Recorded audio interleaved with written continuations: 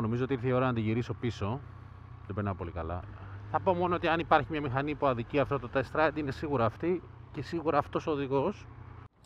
Ένα ακόμα βίντεο με μία ακόμα Triumph. Αυτή τη φορά είναι το Speed Triple RS 2022, νομίζω βγήκε η ανανέωση τέλος πάντων αυτής της γκάμας των Speed Triple. Ήταν 1050, τώρα είναι στα 1200 κυβικά, 1160 για την ακρίβεια. 12 βάλβιδος, υδρόψυκτος κινητήρας, 180 άλογα στις 10.750 στροφές, 125 ροπή. Λοιπόν, μπροστά ανάρτηση έχουμε ανάποδο πυρούνι Öhlins και πίσω έχουμε μόνο σοκ της Öhlins πάλι. Φρένα μπροστά είναι της Brembo στα ελέμα, οι δαγκάνες, όπως και το Street Triple το RS, φαίνεται εδώ οι δαγκάνες για να τις δούμε κοντά. Ωραίες, πολύ ωραίες. Πίσω έχει πάλι Brembo, κάτσε πάμε από την άλλη μεριά. Τι λέω, από εδώ είναι, συγγνώμη. Είναι και μονόμπρατσο, ξέχασα να το πω αυτό. Ναι, κάπου εδώ μέσα λοιπόν, να την Brembo εκεί πέρα. Και έχει και μια οθόνη TFT, θα τη δούμε σε λίγο και αυτή πως ανοίγει και τι γίνεται. Είναι keyless, δεν χρειάζεται δηλαδή το κλειδί, το έχει δίπλα το όπως το έχω τώρα εγώ στην τσέπη μου. Να εδώ και αναρτήσεις να τις δούμε λίγο καλύτερα. Και εδώ τα αριθμιζόμενα όλα. Λοιπόν, 15 λίτρα, 15,5 λίτρα ντεπόζιτο και 198 κιλά όλα τα υγρά πάνω, έτσι. Λοιπόν, έχει ένα πολύ όμορφο όργανο εδώ, ελπίζω να φαίνεται. Εδώ, όπως και στο Street Triple το RS, ελπίζω να φαίνεται, έχεις ένα μικρό joystick πάνω κάτω δεξιά αριστερά. Είναι λίγο περίεργη η θέση του γιατί, όπως και στο Street Triple το δικό μου, corners, όλα αυτά είναι κάπου εδώ, μπορεί να μπερδευτείς, αλλά είναι συνήθεια, δεν είναι δύσκολο, το βρίσκεις. Εδώ είναι τα mode που πας πολύ γρήγορα για να αλλάξεις με τι mode πηγαίνεις, συγγνώμη. Και εδώ έχει ένα home button για να μπεις στο μενού και να πειράξεις, να δεις ό,τι θες να δεις τέλος πάντων. Δεν τα πειράζω όλα αυτά, βαριέμαι. Να δούμε τώρα, άμα πειράξω λίγο εδώ τι γίνεται. Είναι λίγο αργό στο interface του. Φαίνεται δηλαδή, δεν ξέρω, σαν να τρέχει παλιότερο Android 2. Δεν ξέρω τώρα λέω τι να είναι. Αλλά είναι λίγο αργό, κάπως περίεργο το πώς πηγαίνει το μενού γενικά. Τι άλλο έχει εδώ να πειράξουμε. Βλέπεις εδώ το trip computer, έχει bluetooth από ό,τι βλέπω εδώ σε συναισθημότητα και πιθανά να είναι έτοιμο, πιθανά να είναι ήδη. Ξέχασα να πω τιμή 18.900, αμέ, πώς σου φάνηκε. Καλή. Εδώ είναι τα riding modes που έλεγα και πριν, που διαλέγεις με τι θα πας. Το έχω σε rain, δεν υπάρχει περίπτωση να το πάω σε κάτι άλλο. Θα πω στη βόλτα μετά πώς συμπεριφέρεται. Είναι ζώο. Μου κάτσε μιας και είμαστε εδώ να το βάλουμε μία μπροστά. Να βάλουμε νεκρά πρώτα. Ωραία. Να το ακούσουμε.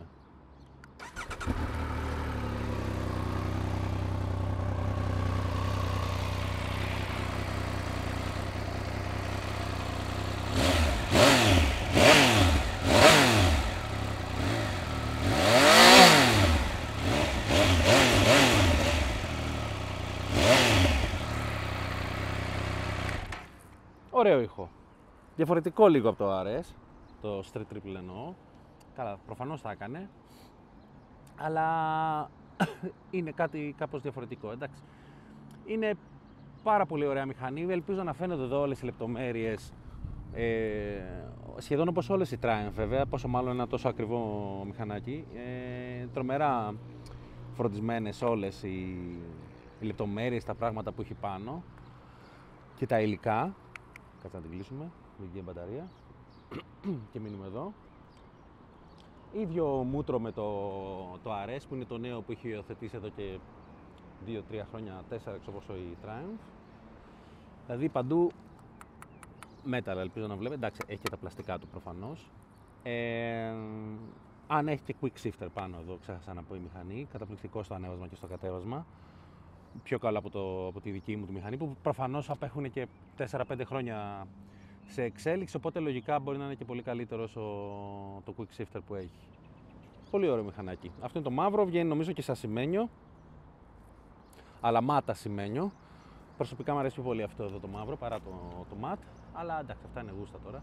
Μα καταλήξει να την πάρει αυτή τη μηχανή, μακάρι να σε προβληματίζει αυτό το πράγμα. Πολύ γρήγορα θα πω πριν πάμε τη βόλτα και εκεί θα μιλήσω πιο καλά. Εγώ που είμαι και νέος αναβάτης, η μηχανή αυτή τρομάζει, πραγματικά τρομάζει. Είναι μέχρι 6.000 στροφές νομίζω δεν έχω πάει, δεν είναι για να πάει και παραπάνω μες στην πόλη θα μου πεις. Αλλά έχει απίστευτη ροπή και τη νιώθει συνέχεια ότι είναι σαν να σου λέει ρε φίλε με πας πάρα πολύ αργά, δώσ' μου κι άλλο. Λοιπόν, πάμε τη βόλτα μας τώρα, να τα πούμε πιο καλά πάνω στη μηχανή. Τι να πω, όπως είπα πολύ λίγο σαν εισαγωγή πριν, η μηχανή εμένα με τρομάζει, δεν μπορώ να διαχειριστώ. Είμαι ένας άχαρος, ωραίος.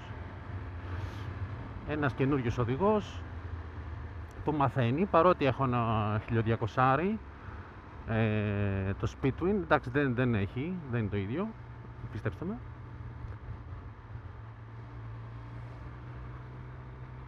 Λοιπόν, αίσθηση πρώτη, είναι ελαφριά, εύκολη να τη γύρεις γενικά, αλλά εντάξει δεν είναι σαν το Street Triple. Τώρα μπορεί να καταλήξω να συγκρίνω Street Triple με αυτό και να είναι άδικο, αλλά θα πω για έναν οδηγό που κινείται σαν εμένα, σε αυτούς τους δρόμους τέλος πάντων, πώς είναι γενικά η αίσθηση. Πού και πού θα πας και μια πίστα, που λέει ο λόγος, θα πας και στις γύρες σου έξω στους δρόμους, ενώ τις βόλτες σαββατιάτικες, και μπορεί να τη θες και για μέσα στην πόλη. Εντάξει, νομίζω ότι δεν κάνει για αυτή τη φάση αυτή η μηχανή. Ακόμα και για πίστα, αν δεν έχεις πολύ μεγάλη πίστα να απλώσει λίγο η μηχανή, νομίζω ότι δεν μοιάζει να... Δεν ξέρω δηλαδή τι εμπειρία πρέπει να έχει σαν οδηγός, τι δυνατότητες πρέπει να έχει μάλλον σαν οδηγός, όχι εμπειρία. Και κάπως έτσι θα μας σκοτώνανε. Για να την οδηγήσεις ενώ αυτή τη μηχανή όπως της αξίζει, εγώ απέχω καμιά δεκαετία και τότε θα είμαι γέρος και δεν μπορώ να την κοιτάζω καν. Λοιπόν, anyway, η αίσθηση πώς είναι. Οι αναρτήσεις μου φαίνεται ότι είναι λίγο σκληρή μπροστά, πιο μαλακή τη νιώθω πίσω, αλλά μπορεί να είναι και η αίσθησή μου. Νιώθω δονήσεις κάτω στα peg και στο τιμόνι. Εντάξει, τι περίμενες, 1200 είναι, θα μου πεις. Νομίζω ότι τον ίδιο κινητήρα έχει και το Tiger το 1200, απλά μπορεί να έχει άλλο στρόφαλο, ξέρω εγώ, να έχει άλλο κεντροφόρο, δεν ξέρω πώς λέγονται αυτά. Αλλά νομίζω ότι βασίζεται στο ίδιο μοτέρ. Η οθόνη της λοιπόν, μιας και έλεγα πριν και για την οθόνη, πιο πριν εννοώ, παρότι είναι ωραία έτσι διζάινια και μ' αρέσει και το στρογγυλό το οργανάκι που έχουν βάλει, είναι περίεργο γιατί αφήνουν πάρα πολύ κενό χώρο γύρω-γύρω. Δεν ξέρω τώρα αν φαίνεται εδώ, ίσως φαινόταν πριν που την τράβηξα με την κάμερα, αλλά φαίνεται να έχει αρκετό κενό γύρω-γύρω, αχρίαστο κάπως. Δηλαδή έχουν βάλει ένα στρογγυλό οργανάκι και τέλος. Εντάξει, όμορφη όμως, όμορφη.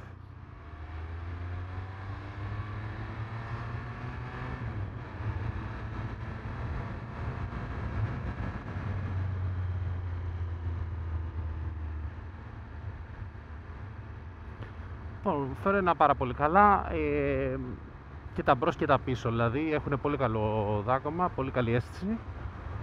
Η ροπή είναι απίστευτη που έχει, δηλαδή είναι πολύ πιο νευρικό από το Speed Twin που είναι και αυτό 1200, καλά και από το RS το Street Triple το δικό μου. Δηλαδή εδώ τώρα κοιτάξτε, τρίτη ταχύτητα, 5.000 στροφές, πήγαινα πριν, είναι στα 95 χιλιόμετρα και απέχω πάρα πολύ από τον κόφτη.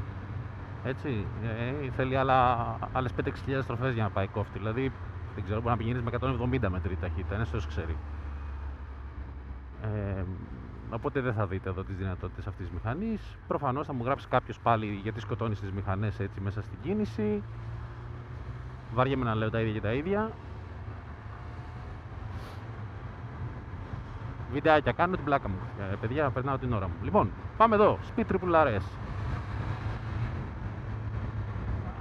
Αν είχα τα λεφτά, δεν θα την έπαιρνα.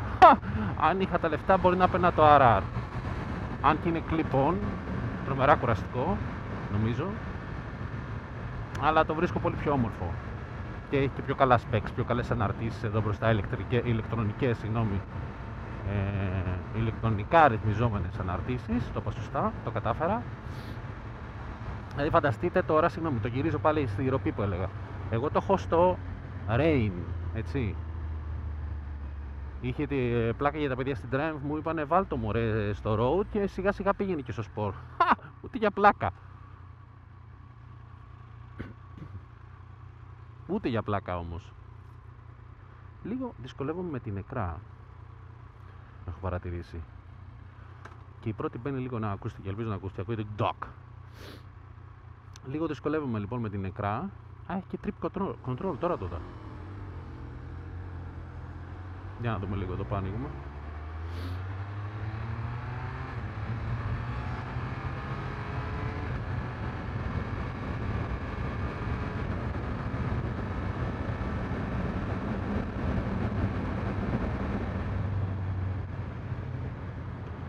Δεν το ζόρισα καθόλου, ελπίζω να φάνηκε πόσο εύκολα έφυγε. Δεν ξέρω, έφτασα μέχρι 6.000. Δεν νομίζω να φτάσα μέχρι 6.000.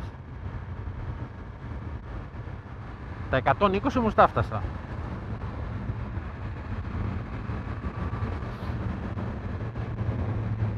Ευτυχώς είναι άδειοι δρόμοι σήμερα στην Αθήνα και δεν θα είναι τόσο βαρέτο το βιντεάκι μου.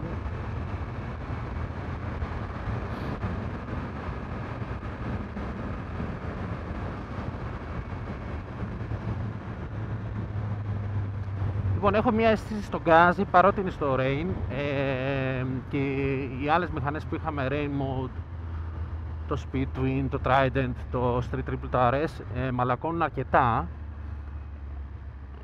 Εδώ έχω μια αίσθηση κάπως on-off του γκαζιού, δεν ξέρω αν το λέω καλά ή απλά έχει τρομερά πολύ ροπή και δεν μπορεί να κρατηθεί αυτό το πράγμα. Παίζει και αυτό δυνατά.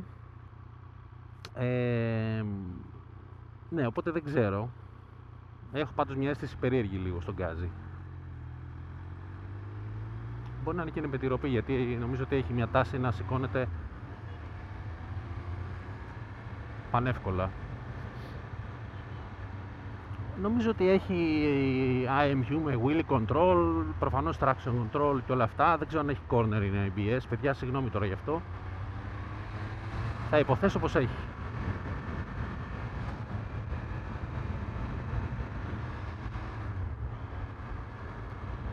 Δηλαδή, εγώ για να καταλάβετε τι τύπος αναβάτη, δεν μ' αρέσουν τα παπιά, δεν μ' αρέσουν τα σκούτερ, ούτε οι adventure. Μ' αρέσουν προφανώς οι γυμνές μηχανές, από ό,τι έχετε καταλάβει μέχρι τώρα τα 4 που παίρνω. Και με τέτοια θέλω να πηγαίνω στη δουλειά μου. Δεν έχω μία όρεξη να πηγαίνω με σκούτερ στη δουλειά μου. Οπότε με αυτό το σκεπτικό, το αρέσει παρότι είναι overkill για αυτή τη δουλειά που λέω εγώ. Μ' αρέσει όμως η αίσθηση οδήγησης του και που μπορώ να το απλώσω ακόμα και στην Κηφισίας αν δεν είναι εκεί το σήμα. Αυτό εδώ έχω την αίσθηση ότι δεν μπορώ να το απλώσω πουθενά. Πουθενά όμως. Οπότε γι' αυτό λέω δεν νομίζω θα με βόλευε. Αν τώρα αυτή ήταν μια μηχανή που την είχα μόνο για πίστα, και θα ξαναπώ μεγάλη πίστα, μπορεί. Αν και έχω την αίσθηση ότι ακόμα και εκεί το αρέσει. Πρέπει να έχει πιο πολύ πλάκα. Ναι, νομίζω είσαι και πιο ρηγμένος σε σχέση με το RS και είναι και πιο ψηλή. Δηλαδή εγώ με ένα 80 τις καλές μέρες όπως λέω, μπορεί να είμαι και ένα 79. Τώρα δεν ξέρω αν έχω κοντά πόδια βέβαια, αλλά τέλος πάντων δεν μη πατάω όλο το πέλμα κάτω. Μπορώ να πω ότι με τρελαίνω πολύ για τον ήχο της επίσης, αυτής της εξάτμισης. Ίσως είναι και η πρώτη Triumph που το λέω αυτό.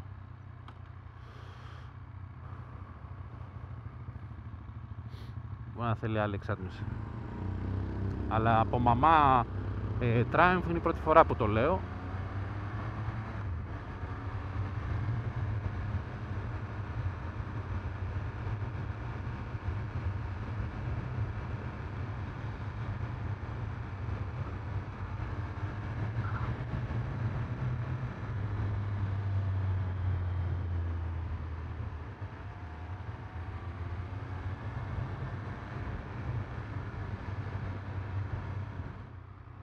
Και η σέλα μου φαίνεται λίγο σκληρή πάντως. Ναι, είναι. Εντάξει, είναι πολύ πιο μεγάλη μηχανή από το... και η αίσθηση είναι λίγο ότι είσαι σε πιο μεγάλη μηχανή από το Street Triple, για μένα τουλάχιστον, το RS.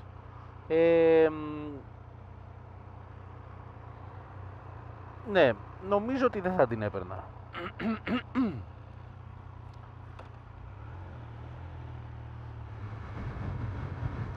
Ναι, παιδί μου, έχω την αίσθηση ότι είσαι μόνιμα με 120, δηλαδή είσαι μόνιμα πάνω από το όριο ταχύτητας, έτσι κι αλλιώς είσαι, ρε παιδί μου, μια μηχανή. Εντάξει, τώρα κανείς δεν πάει με 40 εντός πόλης, αλλά εδώ υπάρχει μια τεράστια ανάγκη να πας με 150. Δεν ξέρω πώς να το πω. Πάει τρομερά εύκολα, δηλαδή πάνω από 120.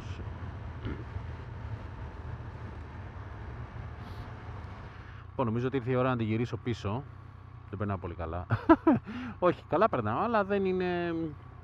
Δεν νομίζω ότι έχω πολλά να προσθέσω ακόμα.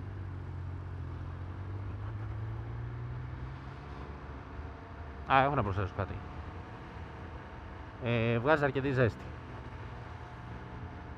την οποία τη νιώθω στα γόνατα. Δηλαδή εδώ ψηλά, δεξιά κυρίως.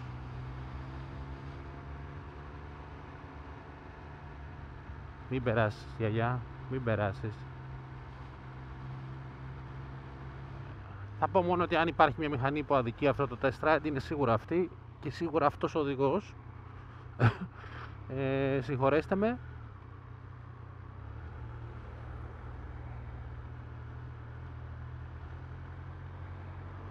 Λοιπόν, θα τα πούμε στο επόμενο βίντεο με μια πιο normal μηχανή. Ελπίζω.